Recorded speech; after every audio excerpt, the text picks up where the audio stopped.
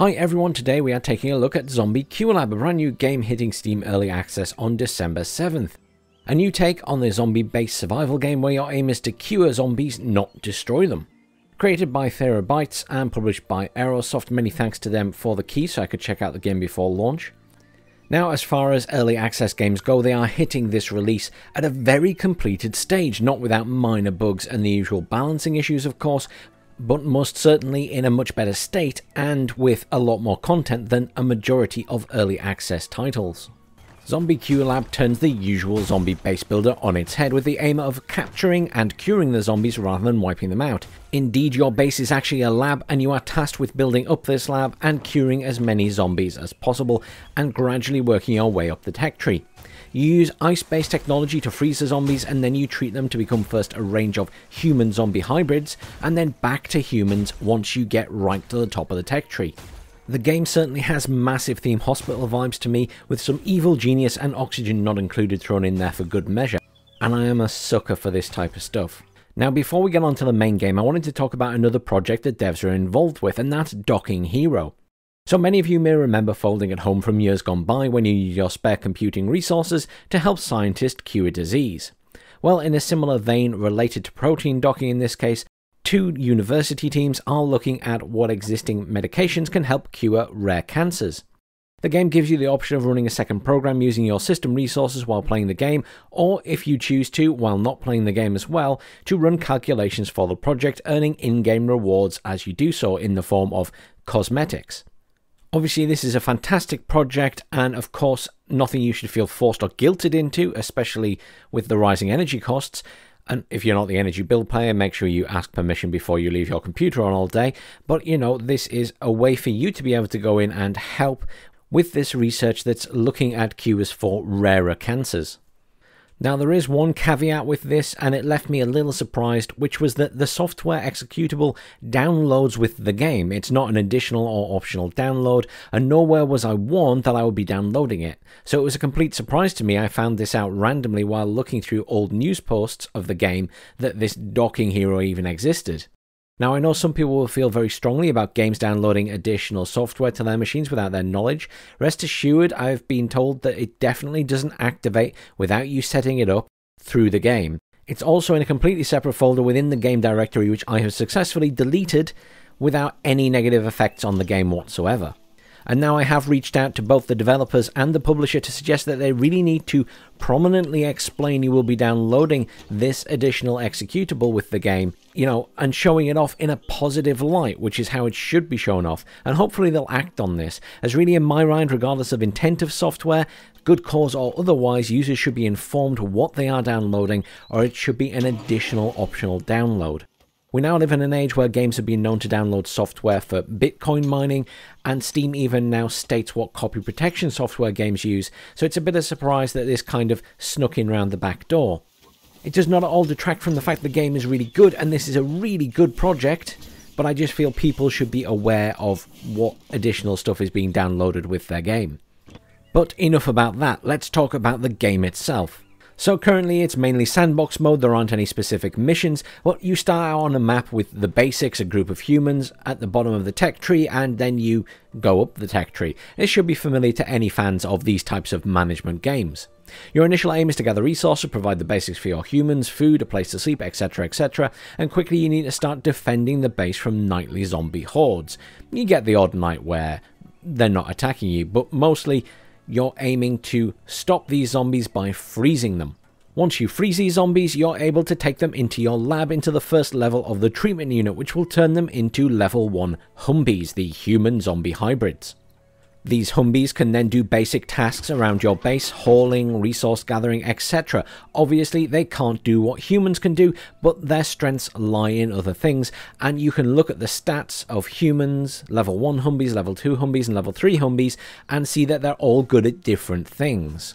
Now, as the game progresses, you will need to start sending some of these Humbies back to the main base so that you can work out the next level of cure, which will allow you to create level 2 Humbies from the level 1 ones that have been weightlifting and training up.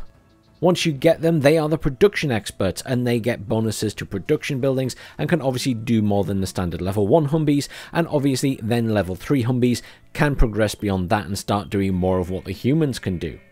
However, as you get these new members of your team, you have to provide more food, different types of food, things for them to do.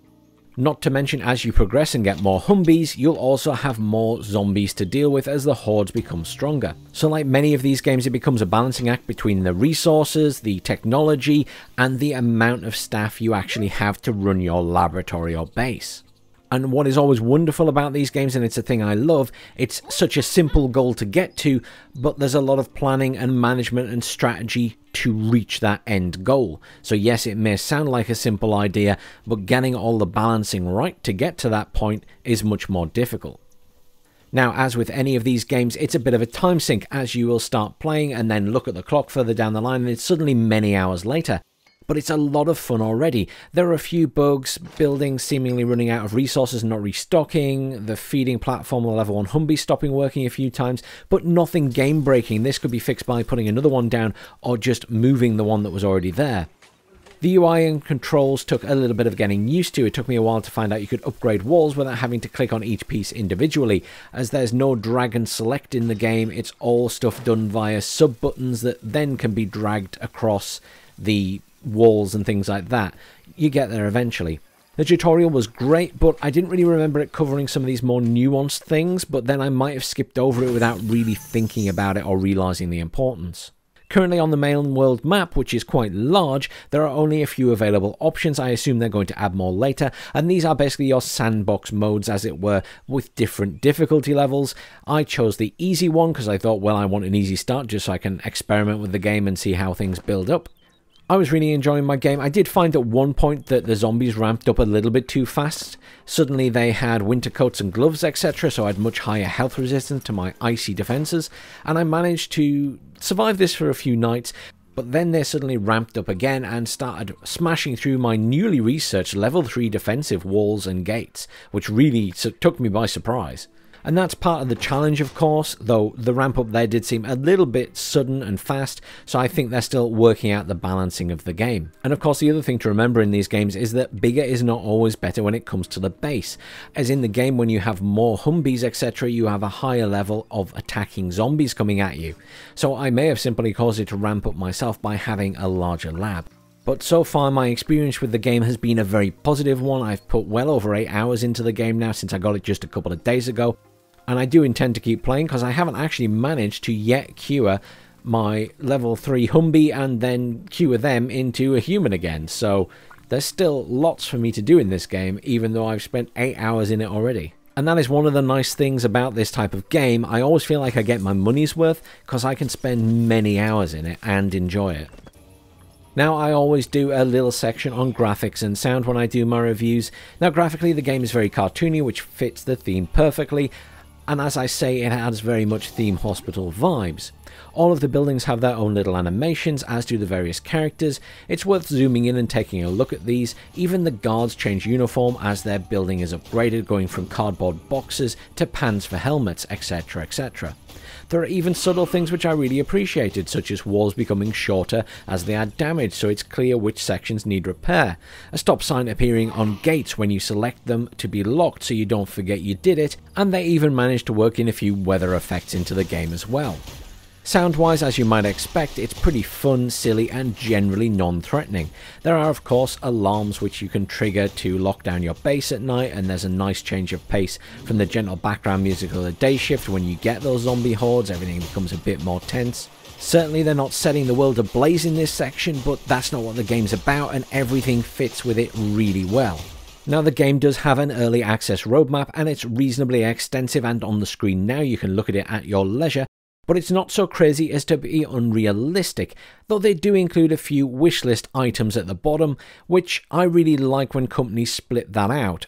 This shows that they have things in mind for the game while still being sensible about it, but it lets you know what they may look to do in the future. Overall, Zombie QLab is a really fantastic little game, leaps and bounds beyond what is often released into the early access jungle. You can easily spend many hours in the game and lose track of time, which for me is a sign that I'm enjoying what I'm doing and not becoming bored. The tech tree is extensive, and you can while away the hours calculating out how many of each building you need to supply the other buildings down the chain. Now, the dev team should be very proud of what they have here, and I'm excited to see the progress through early access and what else gets added to the game.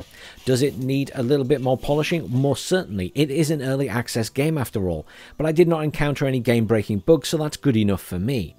I also like the whole docking hero idea, teaming up with universities to give players the option to aid in the fight against cancer while earning some in-game cosmetics. I think that's a really great way to do it. I just hope they warn people of its existence and promote it as the good positive thing it is. Now, if you're a fan of Theme Hospital or things like Evil Genius, you're really going to enjoy this game. It has a very similar vibe. And while it's not as brutal as Oxygen Not Included, it certainly has similar concepts you will enjoy if you enjoy that game. It is an early access game, so I won't give it a score, as I never do, but I can highly recommend giving it a go. Once again, thank you very much to the publisher and the developer for the key. Let me know, guys, if you've tried this game and what you thought of it. Thanks very much for watching. Please do like, share, and subscribe. It really helps the channel out. Have a fantastic week, and I'll see you all soon.